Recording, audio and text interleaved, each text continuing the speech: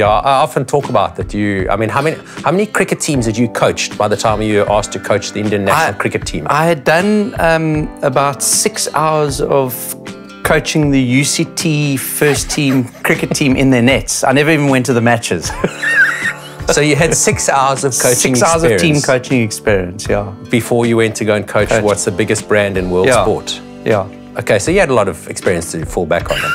And my role, we still laugh about it, my role is physical and mental conditioning and strategic leadership coach. It was a great title. Yeah, so I mean, it was such a mouthful. So effectively, the two of us were complete novices. I mean, my role didn't even exist. I didn't even really know what that meant. I think we came up with the name just because it sounded fancy. Yeah, well, and it incorporated the three roles, the fitness and the mental and the strategic leadership. Yeah.